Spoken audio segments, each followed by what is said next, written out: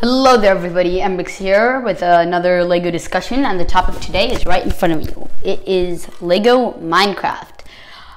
So here's the thing. Should LEGO make Minecraft sets? Is the discussion today.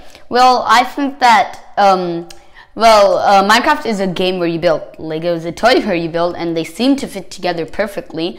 But the thing is, you're basically paying for a 3D model of what you can do in the game. And those 3D models happen to, most of the time, cost just as much as the game. And suppose you buy, let's take a 2019 set, the Ender Dragon set.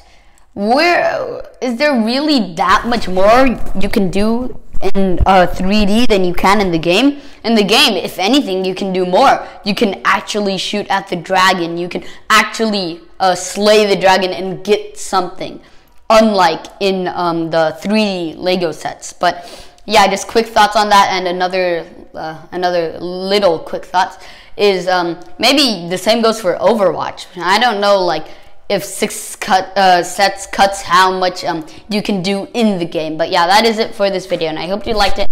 And if you did, please subscribe or comment down below about what we're talking about, and I will talk to you again soon. Bye.